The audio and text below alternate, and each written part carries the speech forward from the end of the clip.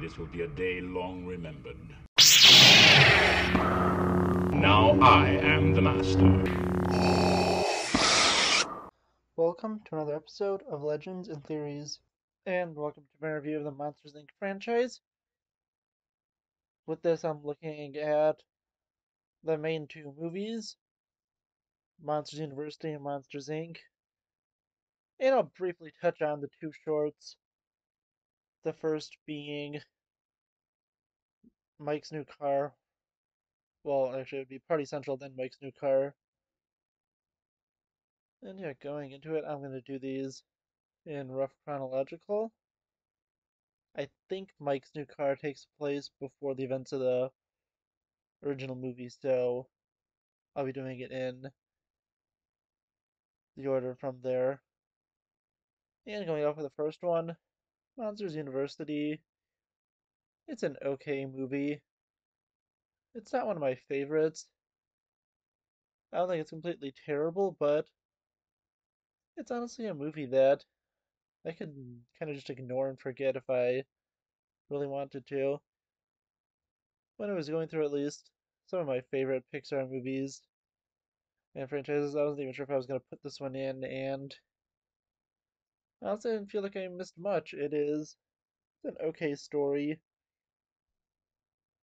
and with it, it just is an okay movie. I don't really have much more to say about that one. Moving on to Party Central. This is a completely forgettable short. Almost forgot to add it into this video because it's just so forgettable. I don't think that it's too fun or anything, and with it, I thought that the story it wasn't that good, but yeah, it's a fun little thing. It's probably fun for a kid to watch, but it's not that good of a short. But on the other hand, Mike's New Car is hilarious. It's such just a funny series of events where we get to see Mike trying to just work his new car and mainly Sully, but him also messing it up. It is a pretty funny series of events, and I had just so much fun watching it. I think they did such a great job with it, and it was just a really enjoyable one. And yeah, honestly, that's all I have to say about that one. It's a fun little one, but let's move on to the best one of it. And will probably take up most of this video, which is Monsters Inc. And this is just really an amazing movie.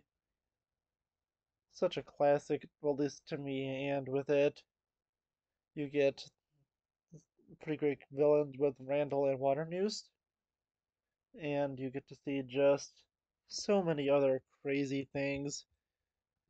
The story with Boo is really interesting, and all the characters are fun. You get some fun cameos like the Abominable Snowman, which was just a really great character.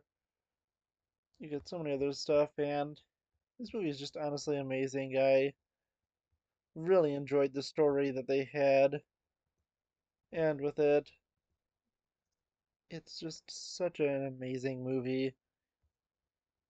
I think the relationship between Sully and Boo is done really well, and the jokes also apply just really well. It is such a fun movie, and it's something I really love to watch as a child, but also I really enjoy watching it still. Everything with it lands pretty well, and I really do love the movie. But yeah, honestly, that's all I really have to say. I really do love Monsters Inc. And Mike's New Car is just a really fun short. Oh, there's also that amazing thing in the end credits of Monsters Inc. If you have like the DVD, which I don't think I have anymore, but it's where they do both the bloopers and the play of put that thing back where it came from or so help me. Definitely recommend looking that up on YouTube because it's a really funny part. But yeah, honestly, that's really all I have to say about these movies. I really do enjoy them, and I want to know what you think. Please let me know in the comments, and I'll see you on the next episode of Legends and Theories. Thank you for watching this episode of Legends and Theories. Please subscribe, like the video, share the video, leave a comment, check out the video on screen, and may the Force be with you.